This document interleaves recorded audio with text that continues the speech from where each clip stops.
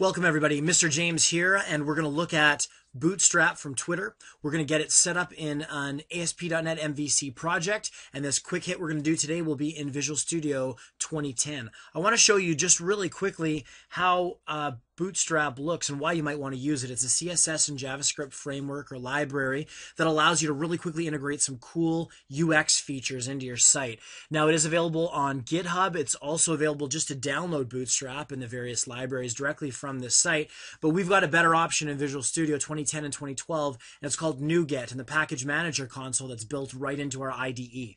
Let's have a quick look here. You can see that from a scaffolding perspective, it uses a grid system. You can use rows and spans. You can offset columns, much like we used to do when we were creating tables, but we can do away with all of the rows and row span and call span nonsense that we used to do.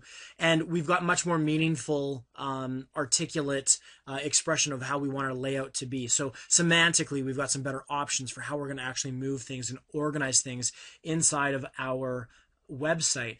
But what I really like about it is that we can jump in and without doing much effort at all get some really sharp looking things like buttons. We can adorn some of our we've got some here append and prepend that we can use inside of our form elements or alongside of our form elements.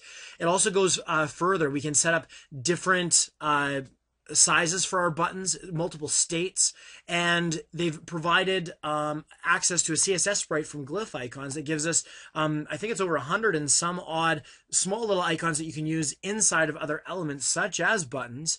And because it's a CSS sprite, it downloads really quickly. So it's combining a lot of goodness here. We've got some JavaScript, some CSS3, we've got CSS sprites. It all comes together and looks really good together, giving you a consistent UI and feel across your site. And when you start to mux the things up together, when you start using button drop downs with glyph icons, things start to really look like you've had the visual effort needed in order to produce a quality site. Where things really get interesting for me, though, of course, is when the library itself starts to mux things together. So we're getting into split drop-downs with default actions, but overridable actions as well.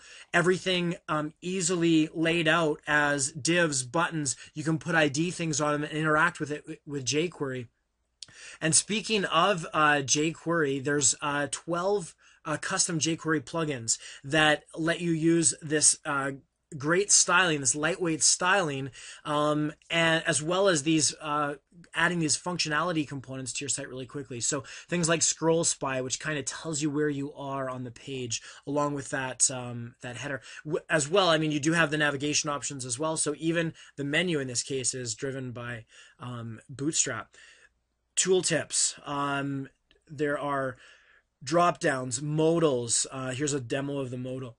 The way that it comes in for us, very easy. I'm going to close that guy down and head back over. There's some popovers. We've got some extra functionality on buttons, using buttons with checkboxes or radio boxes. There's, of course, the accordion, the standard accordion sample that you'll find in many libraries such as this, but also carousel example where just we've got some content that we want to rotate, and rather than going out and fetching a plugin for jQuery somewhere else, we've got it built right into this this library that we're going to be using. There's a type ahead example as well, also known as an autocomplete. You can see here, and it's easy to interact with the keyboard as well. All of this is, I mean, you could start using this right out of the box and you're going to have a great site, but if you need to customize it a little bit and make it work specifically with your site, you've got that option as well. Bootstrap is built with less, which allows you to take a special notation for CSS and then compile out the CSS later on. This lets you inherit styles from other classes or specify a color one time and have that propagated throughout your CSS document so that you don't have to go and do a find and replace on everything anytime you want to change a style. So by building less into the project, running that with, say, for example, Web Workbench, but then also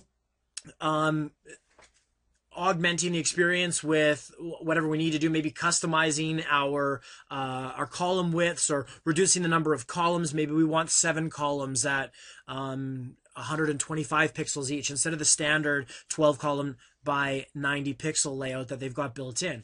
So there's all kinds of things for that, along with some examples. But what we're going to do here is just going to get started right out of the box and setting something up in Visual Studio 2010. I want to show you how easy it is to install Bootstrap into your project. I'm going to start up as I would any project, File, New Project. I'm going to open an MVC4 application and call it Bootstrapping MVC. And as soon as the tooling comes up, I pick the empty template and use that with the Razor View engine. And I'm going to wait for the Package Manager console to kind of do its thing. Now, as you may know already, the Package Manager console has been built in from SP1 moving forward. It's going to be in all of your Visual Studio projects. It really makes development inside Visual Studio so much easier because you can easily consume the enormous code base that sits out there in open source land. Right now, it is actually installing all these packages for me. Now, a package can be simply some JavaScript files and some content, but it can also be a complex series of DLLs with dependencies and configuration that needs to be put into my web config. It'll do web config transforms for me, and it gets all of the interesting bits lined up for me using PowerShell. I open the Package Manager console, and I type install package twitter.bootstrap. And just like that, I've got Bootstrap in my application. We're going to come back. Obviously, there's a lot more to it in actually using it and styling our divs. We're going to focus on the components that are added as jQuery plugins. But that's all you need to do to get started. Create a new project, install twitter.bootstrap using the Package Manager console. If you can't find it, it's going to be up in View, Other Windows. And you can easily get started, easily start poking around with something as simple as that. Go add the CSS to your layout page in your MVC projects and under views shared _layout.cshtml. And right away, you'll be using Bootstrap from Twitter.